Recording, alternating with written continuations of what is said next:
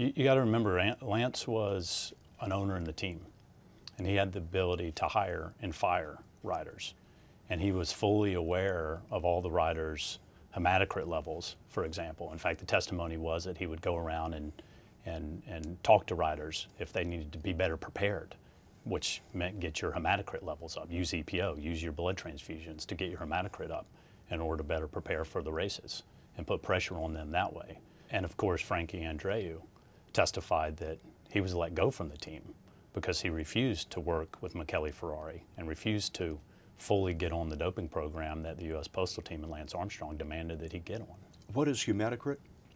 It's the percentage of red blood cells.